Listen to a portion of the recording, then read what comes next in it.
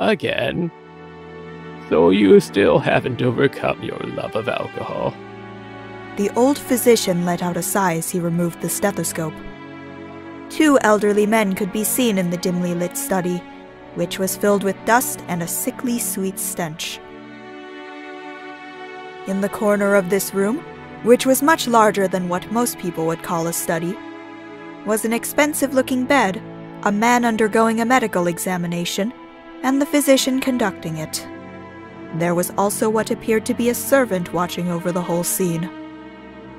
The bottle is my friend.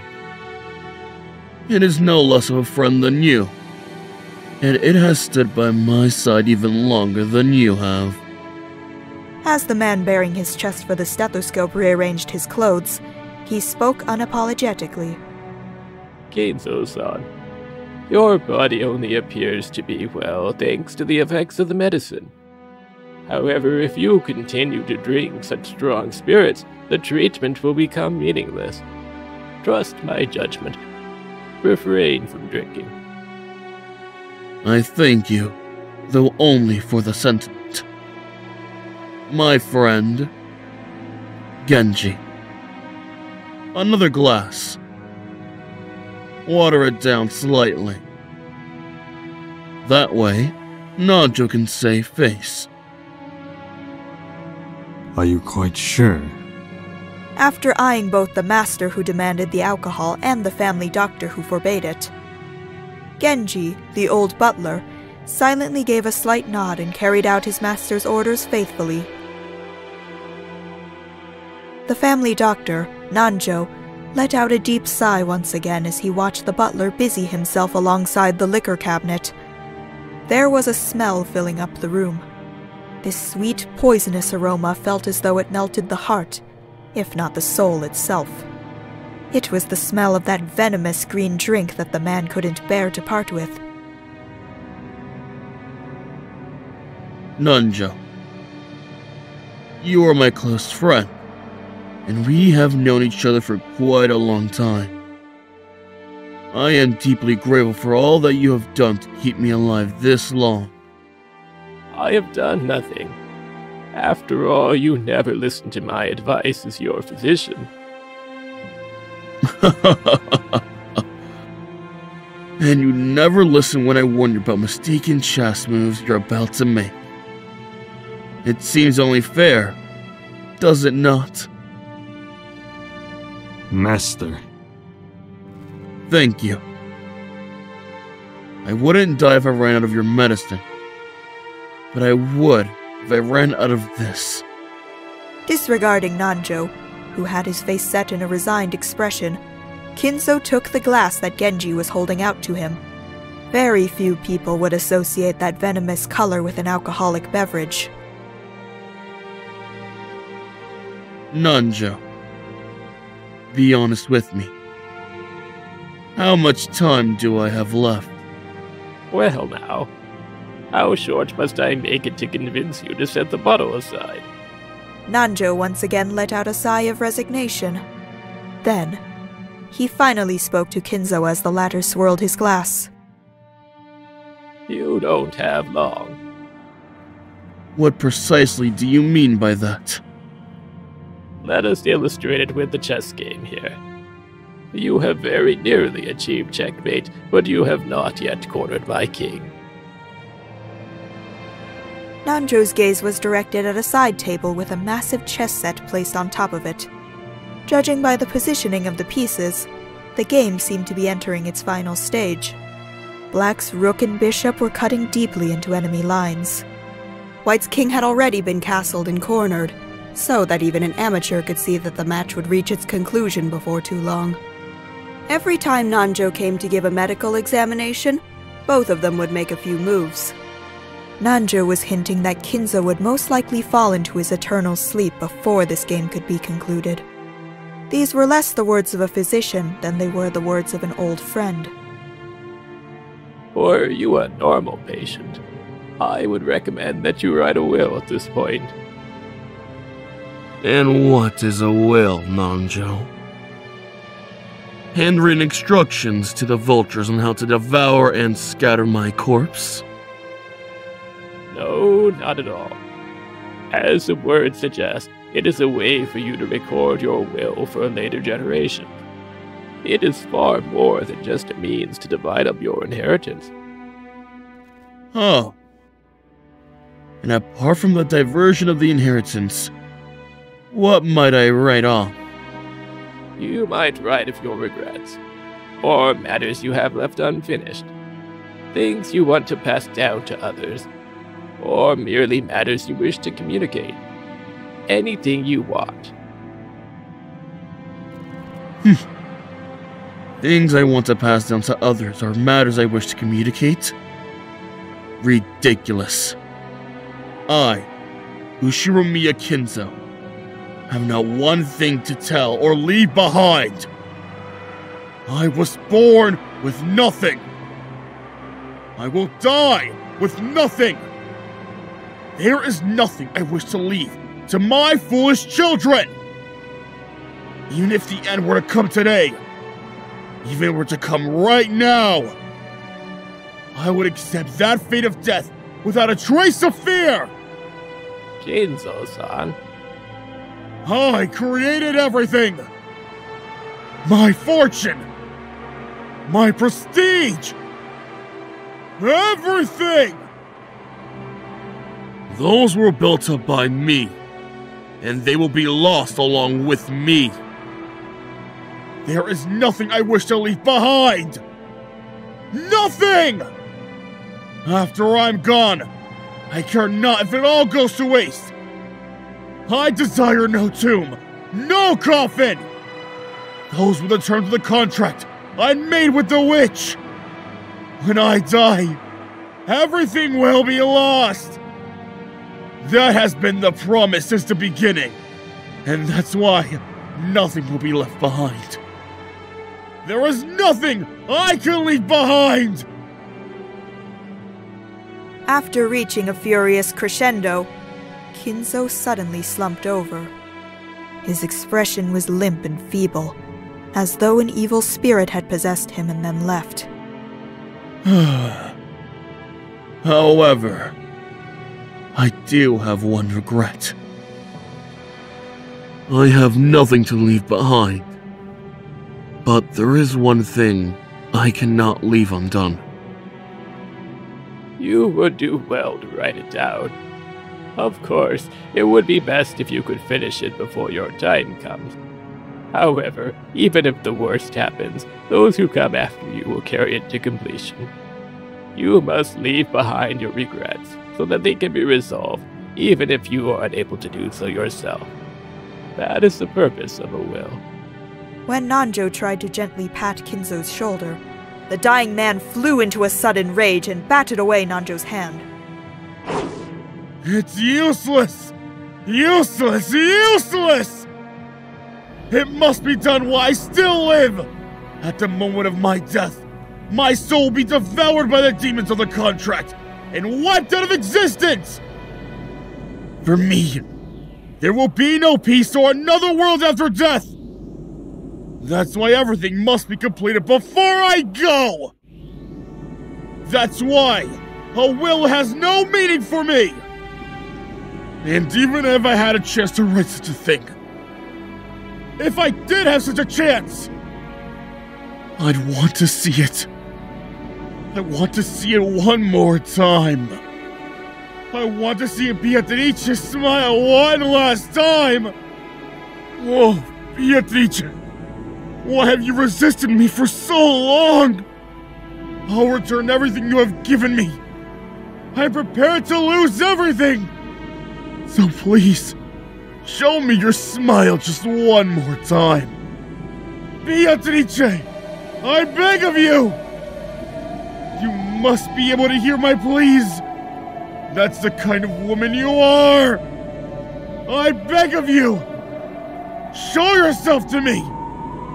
You're here, aren't you? You're standing there, invisible, listening to every word I say. And even now you're mocking me from somewhere in this room, aren't you? Please appear before me one more and smile. Feel free to scold me and even snatch away my life with your own hands, if you so desire. I don't want to die alone like this.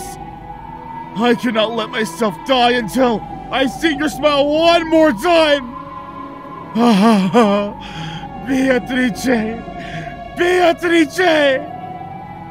I offer this life of mine. I offer it all to you. I'm begging you. Beatrice!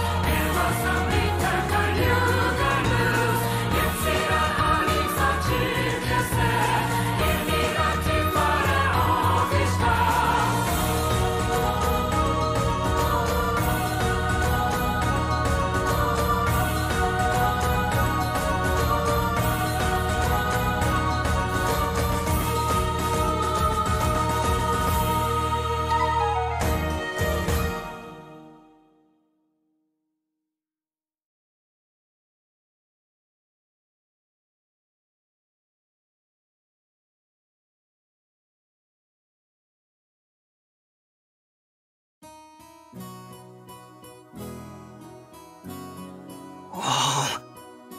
Things sure move with the times. I can't believe we'll be able to make the trip in just 20 minutes. I couldn't help but scratch my head and marvel at how far things have come in recent years. We used to go by boat. Back then, we were all forced to endure nearly half a day of swaying back and forth over the sea before we reached Nijima. It's gotten so much more convenient these days. Still, I've never been on a plane this small. I've flown in a huge jumbo jet before, but this will be my first experience in such a tiny one. It's gonna shake, isn't it? They say smaller boats shake more than big ones, so I guess the same rule probably applies to planes.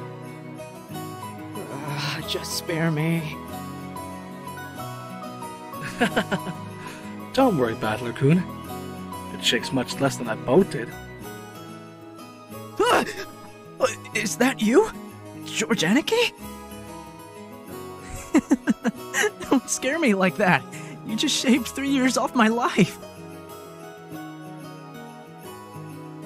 Anyway, what's shaking got to do with anything? You don't think I'm actually scared of the plane shaking or maybe falling out of the sky or something, right? Oh, of course not. My mistake. I see you've changed a lot since we last saw you. After all, it's been 6 years since then. You're not a kid anymore. Sheesh. And here you are, old enough to smoke and drink. I've got no interest in smoking, but I've always wanted to try some booze.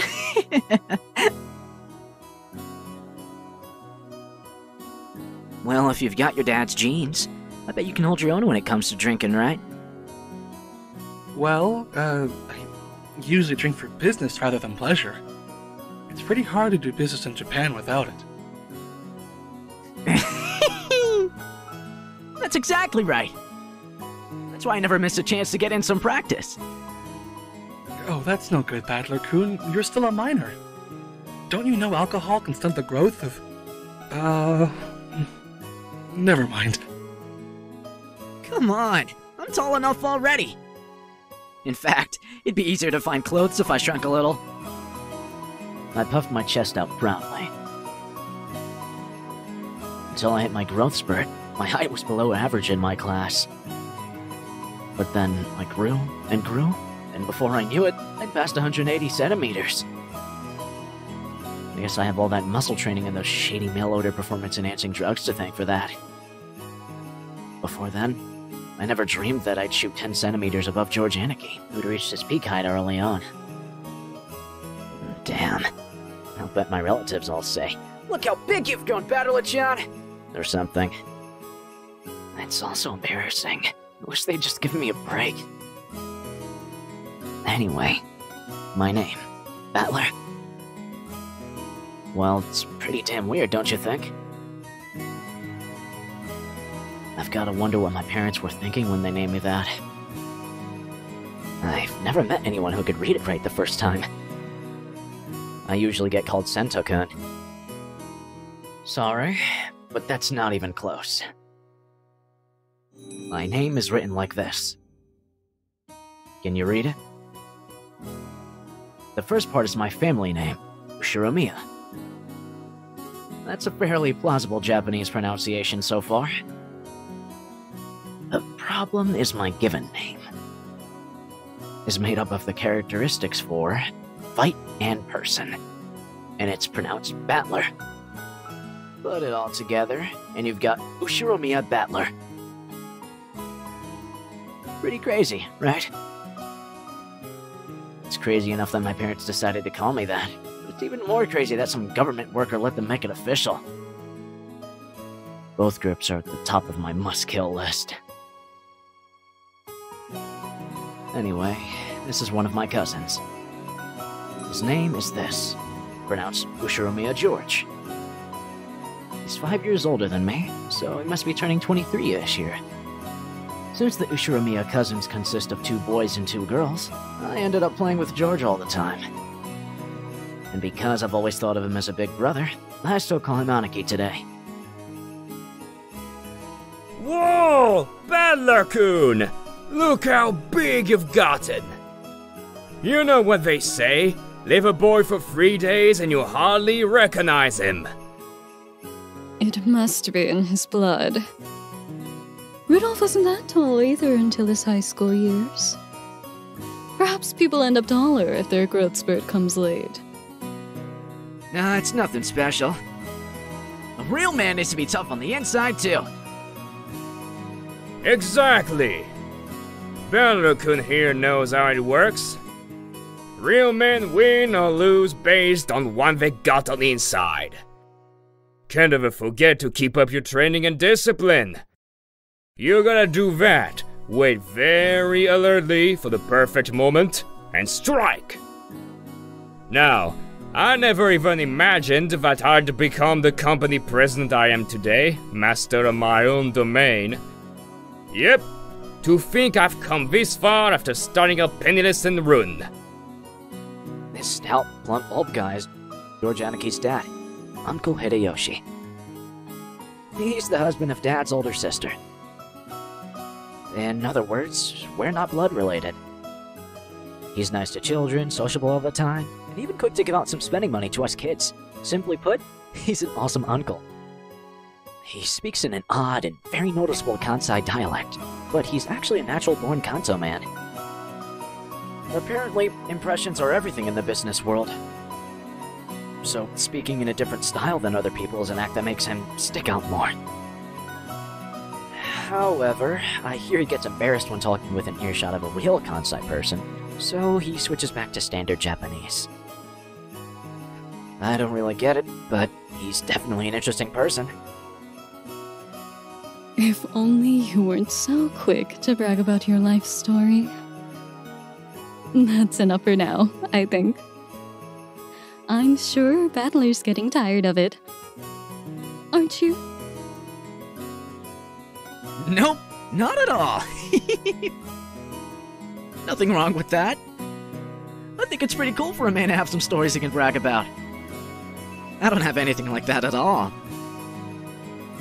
Oh, really? I'd imagine a man with your looks would leave girls crying left and right. I can't believe you have nothing at all to brag about.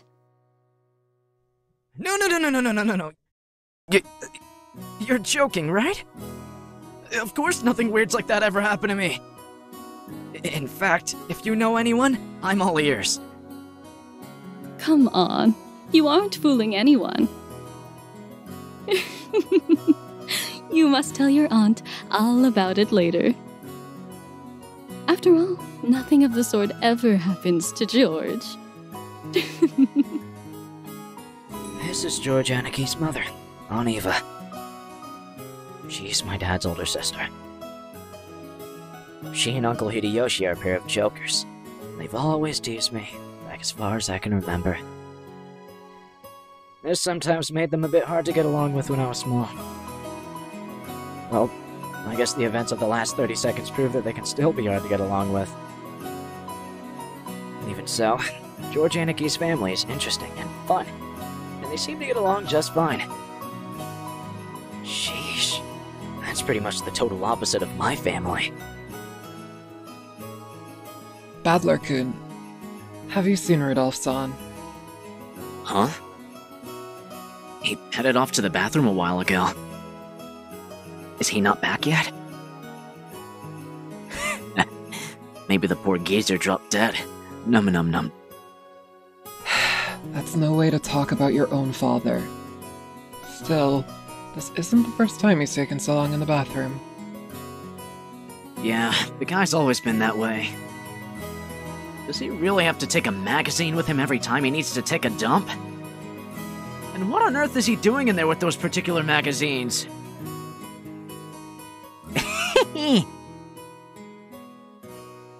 Oh, you don't need to worry about that at all. Since we've been together, I haven't let him do that on his own.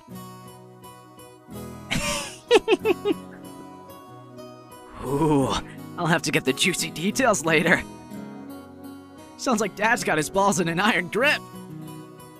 You know exactly what would happen with that man if I didn't keep a tight grip, don't you? No kidding. You're the only one capable of reining in that old bastard. As his son, I'm more than happy to let you take over. Yes, leave it all to me. After all, that's my specialty. This woman is my father's wife. Her name is Ushiromiya Kirie. As you can probably tell from our conversation, she's not my real mother. She's basically my stepmother. My real mom died 6 years ago. Kirie-san is the woman Dad married afterwards. It's understandable for someone my age. I could never bring myself to call his new wife Mom. And I doubt she feels like using the word son on this massive kid who's no relation to her at all. We aren't little kids. We know there's nothing to be gained by fighting. So, we decided that we wouldn't force ourselves to pretend that we were a family. I've decided to act a bit more frank with her, acting as though she's a friendly neighbor instead. It's much easier if we just keep a little distance, instead of forcing ourselves to act all close and making each other uncomfortable. Kirie-san has always been very open about all this, and thanks to that, we've been able to get along pretty well. Then, just when we were bad-mouthing Dad about being in the bathroom, the man himself came back, wiping his hands with a handkerchief. Hey, Bachelor. Hey, what's up, Dad? Whoa. Don't pinch my ear! Ah! So, you've been talking trash about me with Mom again, haven't you? What makes it so hard to show a little respect for your father? Whoa. Damn it, that hurts! You can stretch my ear all you want, but I'm not gonna be able to fly! That hurts! Come on now. Up, down, down, left, right, left, right. Now, say, Father, please forgive me for being so rude. Like hell I will. Go find yourself some members-only store if you want it that much. Let go! This old bastard is my dad. I think I'm pretty tall myself, but Dad's just about as tall as I am. It's no surprise Aunt Eva started talking about Dad's blood when she saw my height. By the way, my height isn't the only thing I got from him. Seems having weird names runs in the family. Dad's full name is written like this. You can't read it, can you? Come on, it's just this. Anyway, this guy's name is pronounced Rudolph. He must hate Grandfather for giving him that name. Still, there's no reason to pass that weird naming tradition on to me. As the old bastard twisted my ear all over the place, Aunt Eva snuck up behind him and grabbed his ear. Hey, Rudolph. You should know better than to physically abuse your son. Yeah, that hurts, Aneki. This scene perfectly illustrated the relationship between the prankster younger brother and the older sister who could deal out punishment to him despite his size.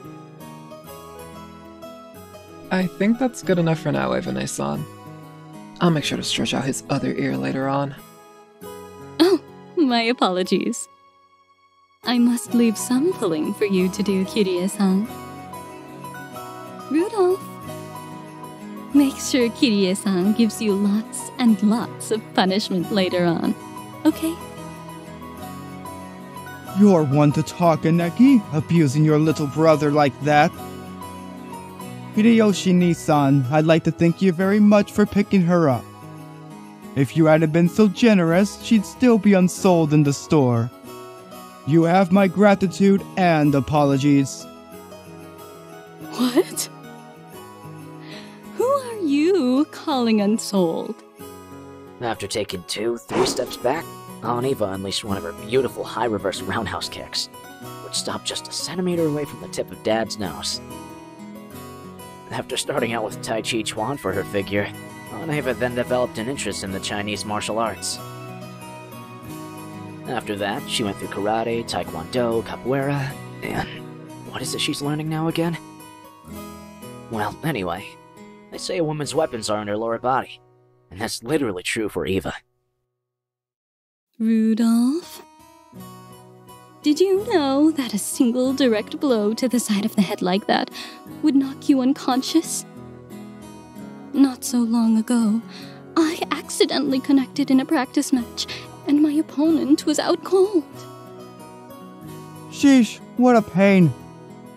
I'm so sorry, she can't help walking like a freak. Dad, completely unfazed, shrugged and smiled ironically at Uncle Hideyoshi.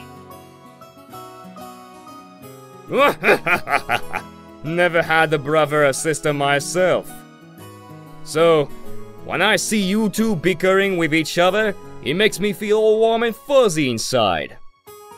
Sure is nice to have a big family. Oh, then why not consider making a little brother for George-kun? He's already a fine adult who's about to go off on his own, so it might be a good time to have another child. Hey, have a little sympathy for the new kid, and all the pain and suffering he'd have to live through. I'm surprised even George-kun turned out as well as he did after being born from this sinister sister of mine.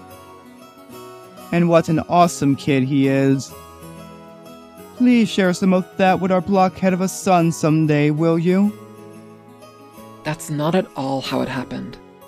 It's thanks to Eva-san's proper rearing that George-kun became the kind, gentle kid he is now. Isn't that right, Nason? Oh, come now. You think so? Our George still has a long way to go. By the way, how's your little Anja-chan doing? I heard she was vomiting. Oh, that's right. And I was hoping to finally see her face after such a long time. Is she okay? She often catches a cold when the seasons change. She's very frail. I did want to bring her along, but we decided to have my family look after her this time.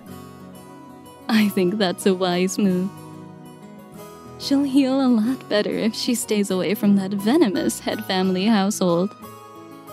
A child's health is always more important than an adult's convenience, don't you think? I know some green medicines for vomiting colds like that. When we get back home, I'll send some to you right away, so please let her try some. Thank you very much, Hideyoshi-san. I'm always in your debt. And once the conversation veered off in that direction, we kids didn't have any chance of butting in. For now, I'm just glad Aunt Eva gave Dad his just desserts for tugging on my ear. Are we still waiting for the weather report? George Anarchy pointed at the counter. The checking weather sign was still stuck next to the departure times for the flight we were scheduled aboard. According to Anarchy, smaller planes are more subject to winds and other effects of the weather. And it's not at all uncommon for flights to be delayed because of that. Wait a sec. We are totally sure it's not gonna shake, right? From down here on the ground, it just looks cloudy, not windy. Well, I guess it's different up where the planes fly. The weather's a bit uncertain today. Aunt Eva looked at a TV in the lounge. The weather forecast was being broadcast, informing us that a typhoon was approaching the Kanto region. A typhoon again? Guess there's no helping it with the annual family conference being held in October. Couldn't he have chosen a better season? I agree. I've always hoped we could have it sometime around the Obon Festival in mid-August. In that case, why don't you suggest that to Father and Nissan during the conference? Very funny. Why don't you do it yourself? Our brother would never listen to anything I suggested. No way. It doesn't really bother me that much to have it in October. I was just saying, you might want to propose it, since you said you hate typhoons so much. I only said that typhoons always come around this time of year. You're the one who said you wanted to move it to the Obon Festival, right? Well, you said it too last year. Didn't you say that it would be easier to fit into your schedule if we had it during the Obon Festival? I never said anything like that. Oh, yes, you did. I certainly wouldn't forget something like that. No, I didn't. You're the one saying that all the time. Didn't you know? Stopping a kick just a hair's breadth away from impact is a very high-level technique. Sheesh, women your age shouldn't spread their legs like that.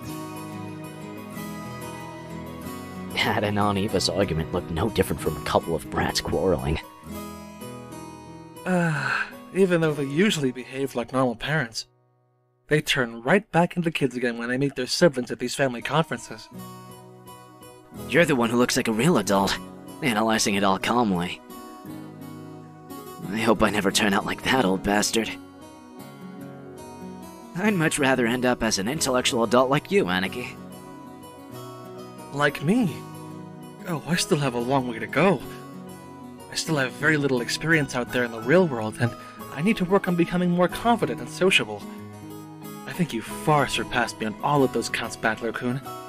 I'm sure you'll outstrip me fast enough when you become an adult. George Anarchy scratched his head and laughed, as though trying to hide his embarrassment.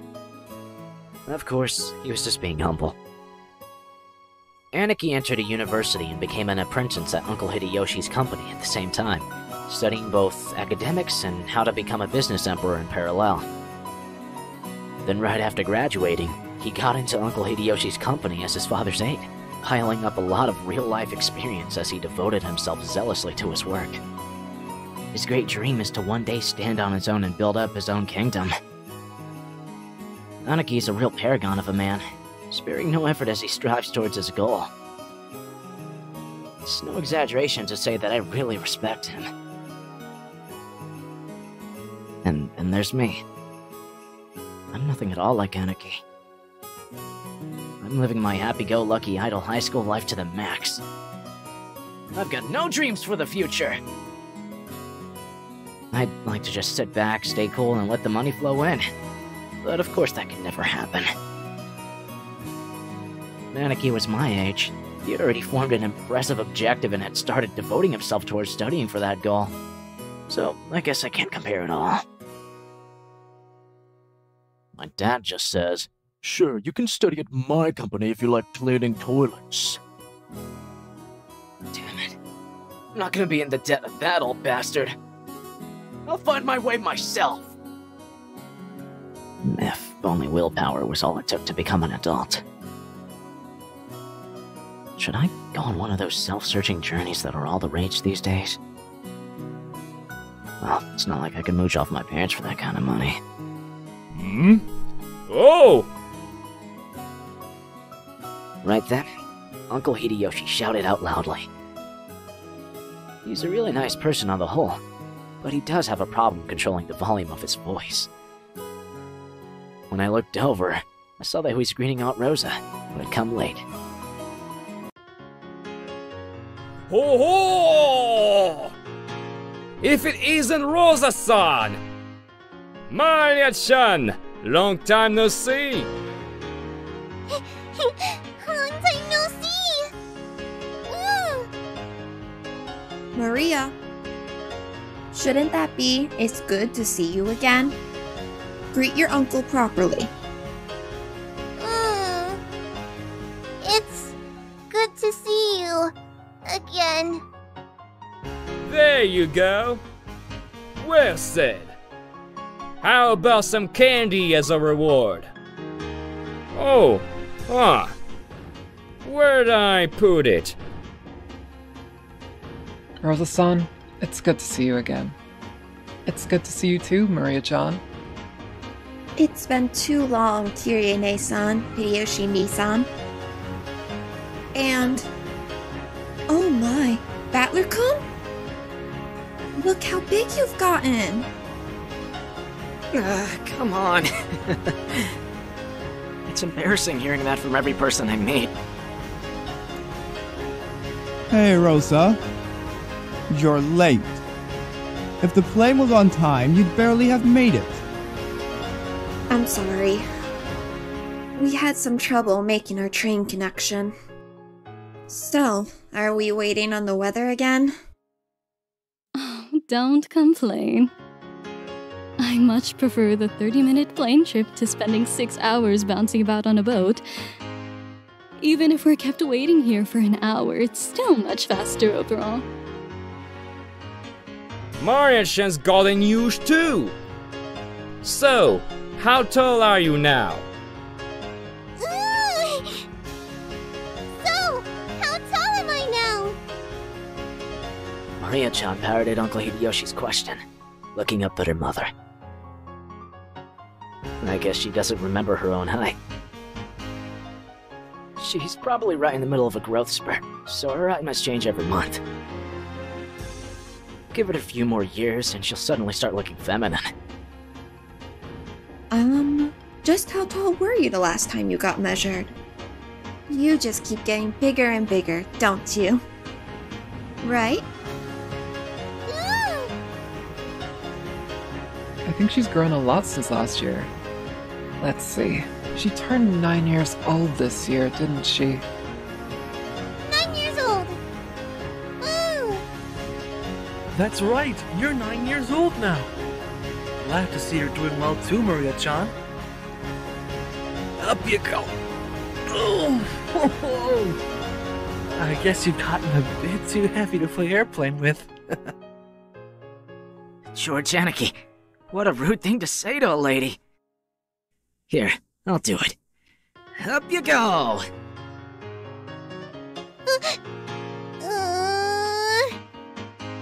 When I went to lift her up in Aniki's place, Maria stiffened defensively, staring suspiciously at my face. That's right. Last time I met Maria, it was 6 years ago. She was only 3 years old. Of course she doesn't remember my face. Maria-chan, don't you remember? It's Battler-kun. You used to play together, remember? No surprise, I guess. The last time she met Battler, she was only 3. You don't keep memories at that age. She must know everyone's face apart from mine because she meets them every year. But I haven't had contact with the Ushiramiya family for about 6 years now. So it's no surprise that this 9-year-old girl doesn't have any memories of me. Even I can only just barely remember her being a 3-year-old crybaby. Maria, this is Battler Oni-chan, Rudolph Nissan's son. Understand? The brother's son is... The brother is the son... Huh?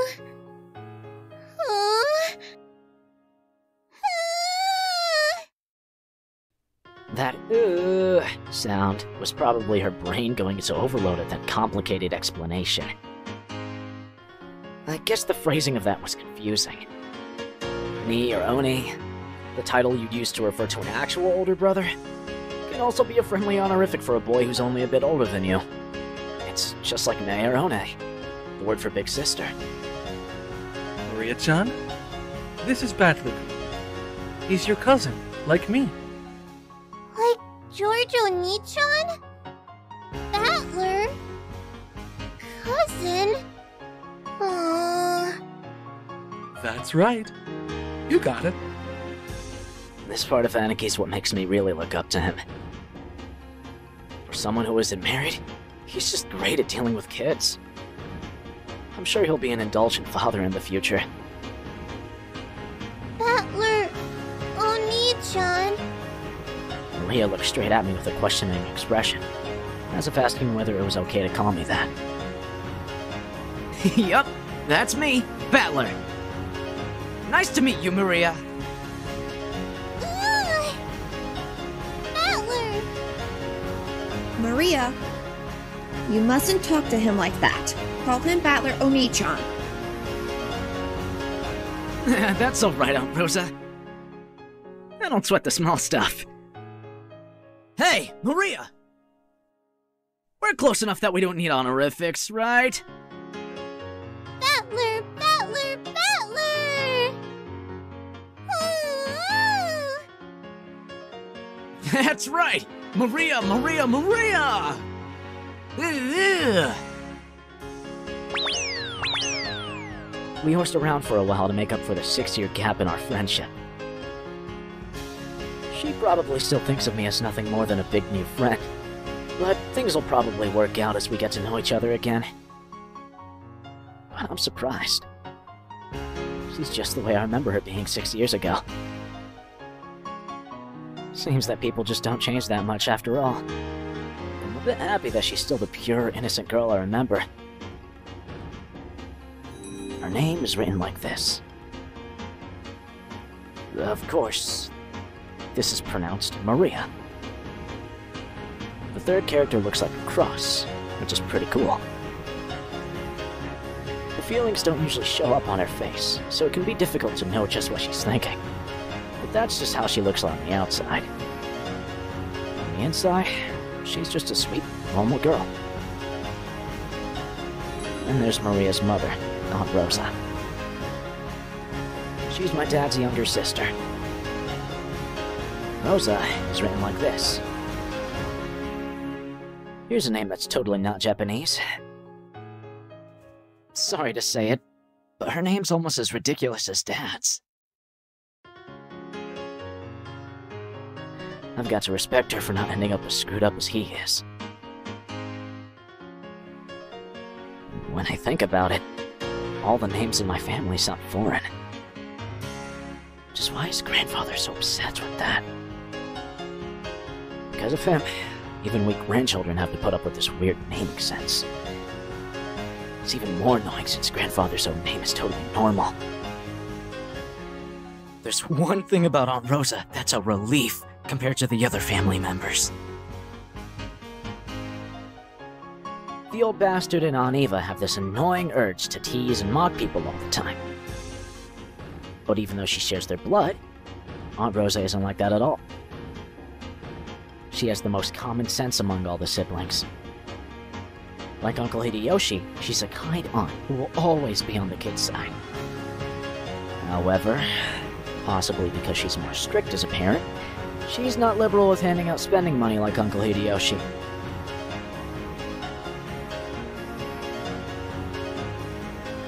Okay.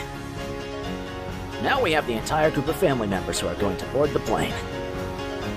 At that moment, as if it had waited for us all to arrive, an announcement rang out through the lobby. Our apologies for the delay. Boarding will now commence for Flight 201 to Nijima. We ask that passengers please form 2 lines in the front of the counter behind the white line. Rosa, you still haven't gone through boarding procedures, right? Hurry up. Oh no! Maria, come on! We had to go through a metal detector before going out on the runway. Our small plane wasn't as massive as an international flight, but it was still a plane. A staff member holding a metal detector checked us all. And once all of us cleared the check, we followed the staff member out onto the runway. Come to think of it, everyone here is in the Ushiromiya family. It's like this is a reserved charter flight or something. Our group stopped in front of the entrance to the airplane. Then, our guide turned around and spoke, looking down at the passenger list as he did.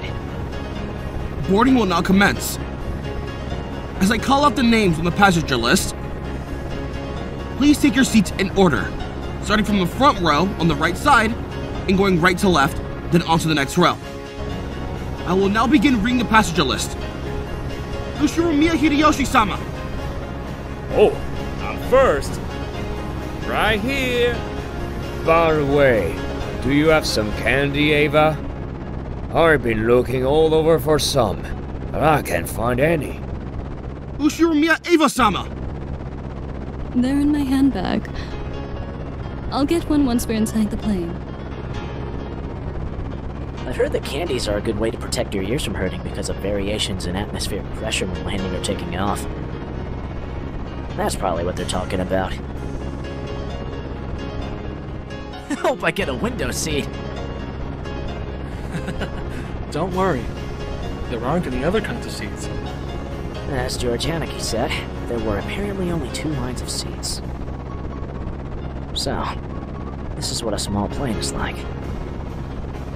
We are totally sure it's not gonna shake, right?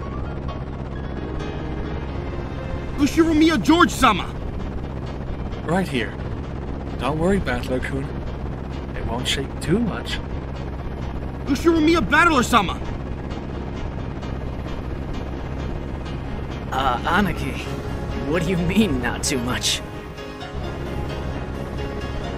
You can just swim if you fall from a boat, but if a plane crashes, you're screwed, right? We all get our own parachutes in our seats, don't we? Wait, we don't? Ushiromiya Rudolph-sama. Come on, Battler. Stop standing there slack-jawed and get in. Oh, Dad! Don't push me! We don't get parachutes! Ushiromiya Kirie-sama. Okay, you two. Stop fooling around. Let's move on in. Ow! Kyrie! Don't push me! This blockhead isn't moving! Ushiromiya Maria-sama. Let's move on in! Ushiromiya Rosa-sama. Maria, be quiet. This is your pilot, Kawabata. We'd like to thank you for taking New Tokyo Aviation's Flight 201 today. We estimate that the flight to Nijima Airport will take about 20 minutes. We are receiving reports of atmospheric turbulence. There may be some shaking of the aircraft, so we ask that you do not unfasten your seatbelts after takeoff. Aniki, did that guy just say we needed to wear seatbelts? In a jumbo jet, they let you undo them after takeoff, right? So it's gonna shake so much we can't take them off? Damn it, you tricked me. It is gonna shake after all. Where are the parachutes? I knew I should have taken them out.